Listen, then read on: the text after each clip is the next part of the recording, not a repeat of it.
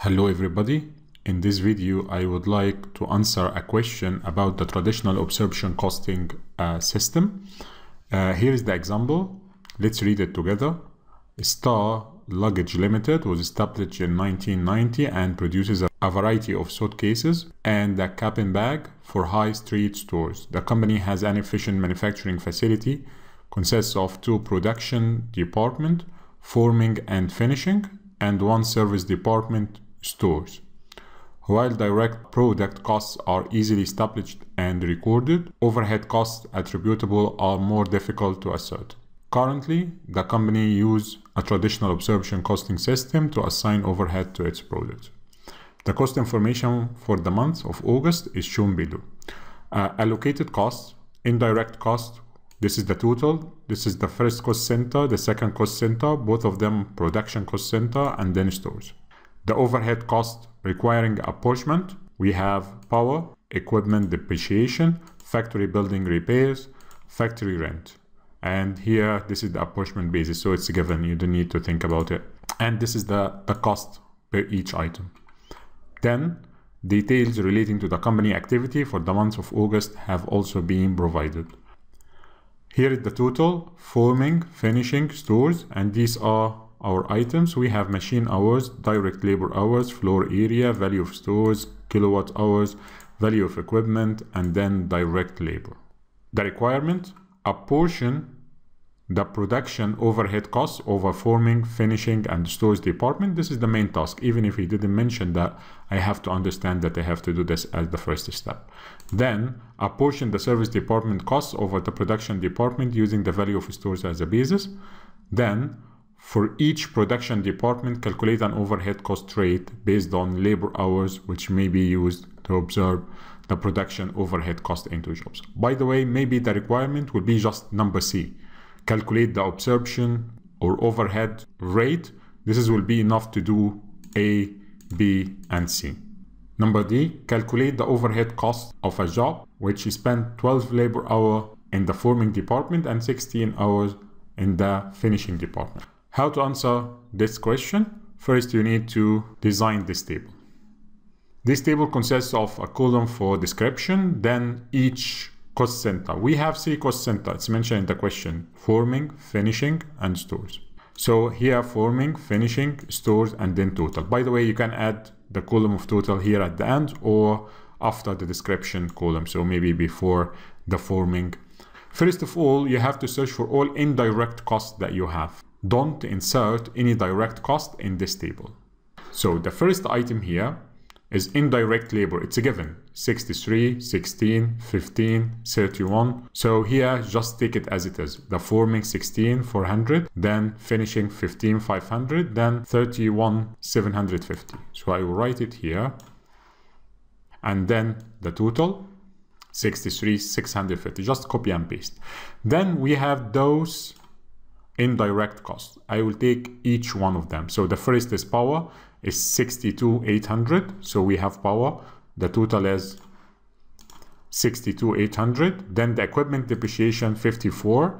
Then factory building repairs 17,800. And finally factory rent 36,000 pounds.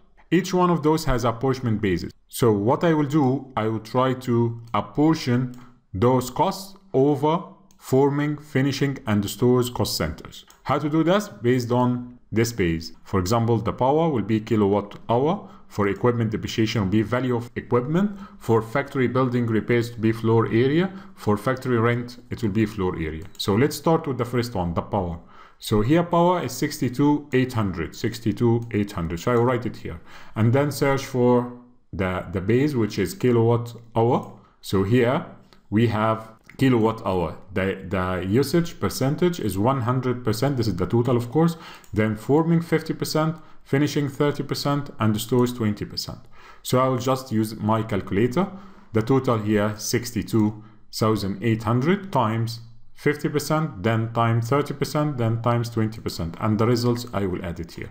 I have here Excel sheet, so I will go to my Excel sheet and try to do this. So let's start with the power. Here is the percentage that given in the question, 50%, 30%, 20%, in total 100%. So using my calculator, it's 62,800 times 50%. So this should be equal 31,400. As you see here, this cell, which is the total, 62,800 times 50 divided by 100. So here to be 31,400. The same for finishing and stores. So here it's 18,800. So again, it's 62,800 times 30 divided by 100, the total. Then stores and so on. Take those figures and go to my table and insert them there. The next one is equipment depreciation. For equipment depreciation, the total is 54. The value of equipment, this is the base that I will apportion the total cost, which is 54 over my 3 cost center. So here, value of equipment is 800, 400, 240, and 160. So 400 for forming, 240 for finishing, 160 for stores, and then the total is 800. So I will go to my Excel sheet here and then add those. So it's 400, 240, 160, 800. The total cost is 54. Do the same function. So 54,000 pound times 400,000 pound divided by the total 800,000 pound.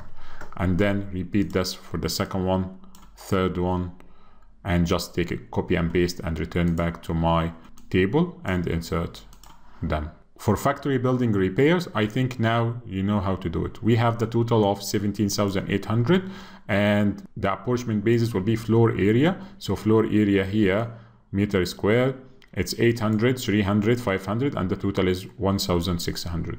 So I'll go to my Excel sheet, and of course for you, you'll go to your calculator and try to calculate this figure. So it will be 17,800 times 800 square meter divided by 1,600 square meter, and so on. So it will be 8,900. The second one, 3,337.5, 5,562.5. Take it and insert it here. The next one is factory rent.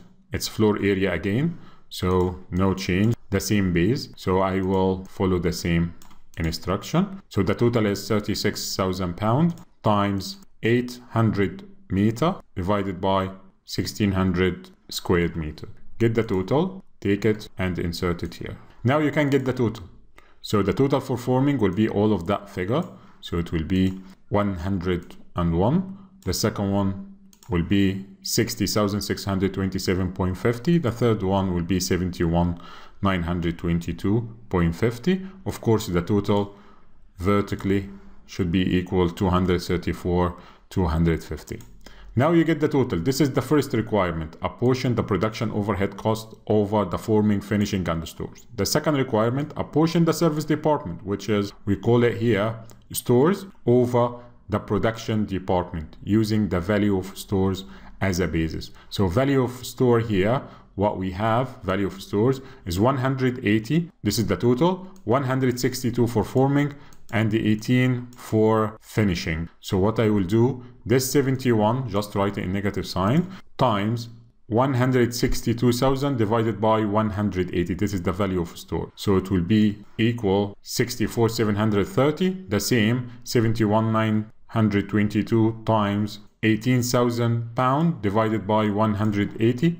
So it's about 10%. So it will be 7,192. Now I can get the total, the second total, after removing the stores. So in that case, it will be 101 plus 64, so it will be 166.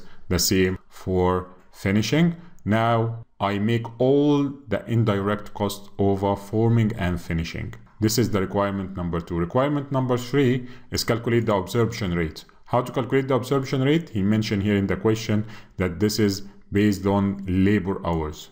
So I need to know how many hours, how many labor hours in forming and how many labor hours in finishing. This should be given. So here, direct labor hours for forming is 3,780. So just write it. For the second one is 7,020. This is number of hour, direct labor hour. Then I can now get the absorption rate. The absorption rate in that case will be 166,430 divided by 3,780. This is mean 44.03. per direct labor hours. For the second one will be 9.66 again per direct labor hour. So now I get the rate, which is the requirement number C. Let's move now to the last one. Calculate the overhead cost of a job which is spent 12 labor hours in the forming department and 16 hours in the finishing department. Now I determine the rate per direct labor hour. The product or the job that I would like to calculate the cost, the indirect cost, it's actually spent 12 hours in the first cost center and 16 hours. I know the cost per hour, so this is very easy. So what I will do, just 44.3 times 12 hours, that this is equal 528.35. The second one, it's the cost per hour is 9.66 times 16 hours. This is 154. So in total, the indirect cost for this job is 682.92. This is the answer of the question. Try to answer it again by yourself without looking to my answer to see whether you can do it by yourself or not. Thank you.